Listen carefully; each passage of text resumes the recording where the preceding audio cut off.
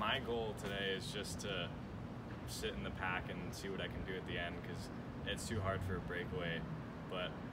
And I'm working on my sprint, so I'm just gonna see if I can stick in and not lose places and right on position at the end. Yeah, so you did last year, and what you said it was like one of the hardest crits ever? Yeah, no, it was pouring rain, and I was not strong, and I had trouble clipping in at the beginning, and then first lap I was just off the back and got pulled with like 5 laps in. Cool.